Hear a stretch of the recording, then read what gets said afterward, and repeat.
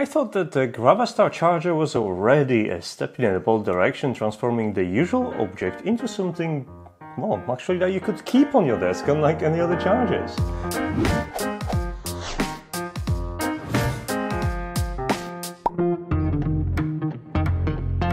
But today we're here to talk about a mouse from GravaStar, and that got me slightly surprised because, well, I had speakers from GravaStar, had earbuds from GravaStar. I didn't expect them to jump on the peripherals and create a gaming mouse for an affordable price. And if you follow me for some time and you've seen my GravaStar products reviews, you know that the GravaStar is a company that likes to favor design, but not over actual utility. Each design, including GravaStar Mercury M2 mouse, which I hold in my hands, it's something special and something unique. And there is absolutely no doubt that they've made a mouse that looks like no other. But the question is it any good? I have my years, and my gaming days are probably over, but on occasion I do enjoy to play a game or two. And first I was using Rocket Tyon, a very good mouse from a standpoint of having all the buttons that you could have, but it lacked the wireless freedom. And to enable that, I switched over to the Razer Basilisk B3, completely wireless gaming mouse. So you can tell that throughout my life I was using high-end gaming peripherals to do my gaming and content creation. And while moving from Tyon to Basilisk felt like a step down because I was sacrificing a lot of different buttons, moving from Basilisk to Mercury M2 feels like a sidestep to me because at the surface level they offer very similar features. Before I'm gonna dive in any deeper, I would like you to know that M2 isn't the only mouse available from GravaStar. They also have M1 Pro and M1 options, which are slightly more expensive. They offer premium materials like titanium design and 4000 Hz pulling, which is probably important for gamers but not for people like me. But in this review I'm only gonna cover Mercury M2, which I have in my hands, and it's priced at $79.99, which for the feature set it offers, it's actually quite reasonable.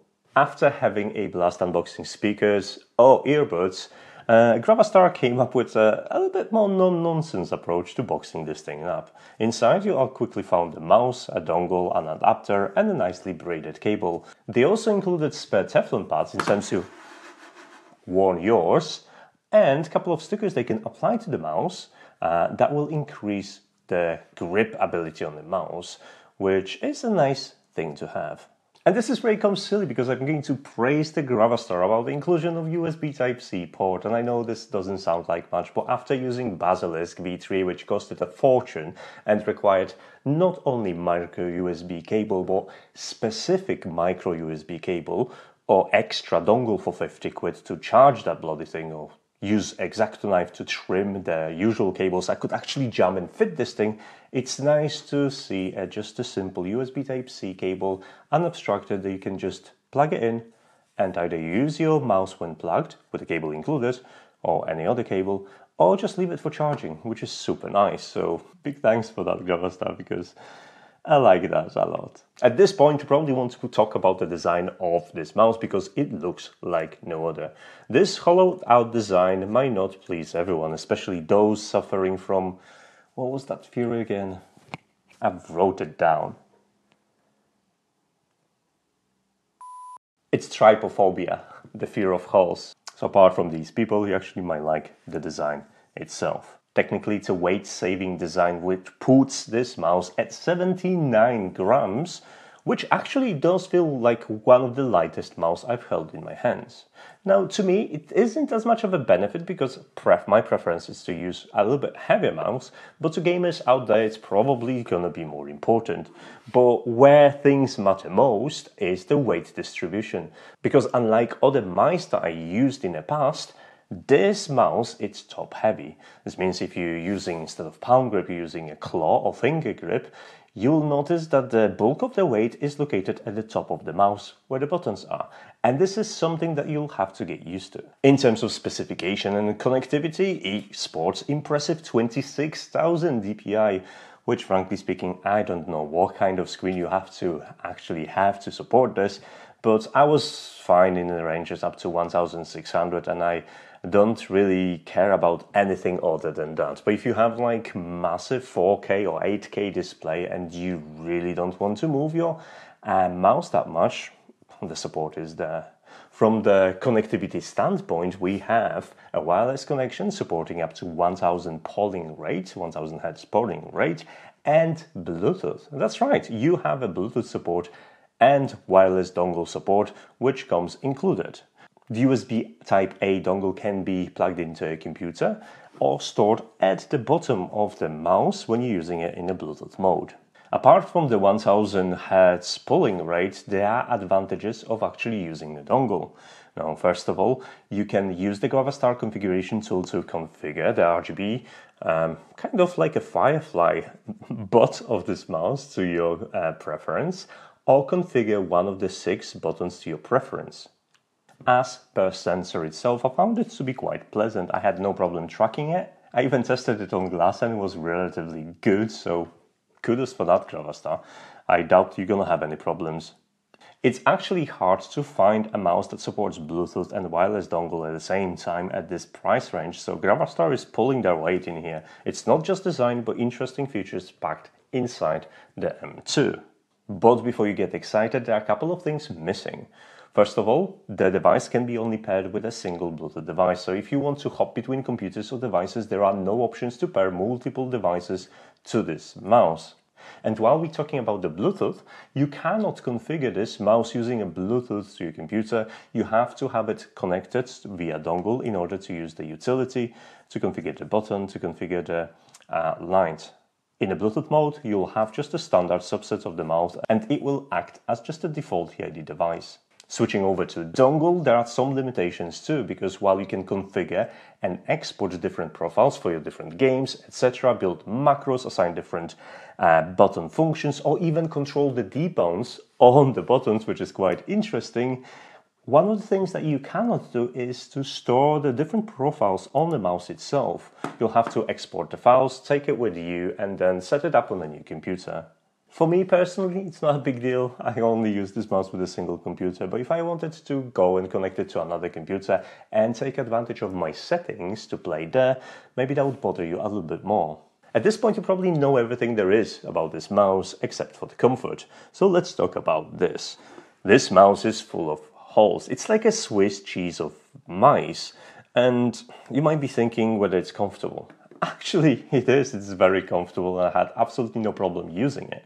Now, whether the holes will help you with your sweaty palms or not, I can't answer that because my palms don't sweat, but I can tell there is actually a pleasant feeling of holding this in my hand. One of the things I kind of had to get used to is the size of the mouse. Despite being very similar in size to my Basilisk B3, in my hand it feels much smaller, which at first bothered me, but as I was using the mouse I was finding my new comforts and getting used to where the buttons are and how they respond. In a similar fashion, I had to get used to the fact that the buttons were activating rather gently. That might be your preference, but it took me a moment to overcome how easily it was to press on the buttons, and I found that in a palm grip I couldn't really rest my fingers on the buttons because that would cause accidental activation. But don't get me wrong, this isn't a disadvantage. Within 2 or 3 days I was able to diminish all those random clicks and get used to the fact that I have a new mouse and develop new habits. So right now my accidental clicks are really kept at minimum. At the beginning of this review I told you I'm not much of a gamer. I'm more or less a content creator which likes to game from time to time, and frankly speaking a lot of that gaming happens on a PlayStation with a controller. But on occasion when I switched over to a mouse, my requirements really aren't that high. I know that for someone that cares a lot about their game, switching over to 1000 Hz polling rate on the mouse will be important, and they will be able to feel the difference between that and Bluetooth. But honestly, I was playing a round of Counter-Strike on Bluetooth mode and 1000 Hz polling rate, and I barely noticed any difference. In fact, my aim was mostly affected by the fact that I wasn't used to the mouse, and I'm a terrible gamer. But if you like your games and you would like to dial in your mouse to your preference, the GravaStar software provides you with all the major options to do it so, including macro creator and ability to pretty much rewire entire mouse to your preferred configuration. That and the most requested feature on gaming mouse, which is RGB, can be also controlled via software too. And in regards to the battery, the GravaStar promises anywhere between 60 to 100 hours depending on the modes you use and RGB highlights. An interesting thing about the RGB highlights is that it uses the sensor inside and only enables when your palm is outside of the mouse, meaning it doesn't really waste your battery when you operate the mouse, because let's face it, when you use the mouse you wouldn't even see it. So that's a nice addition to the battery saving feature, I guess.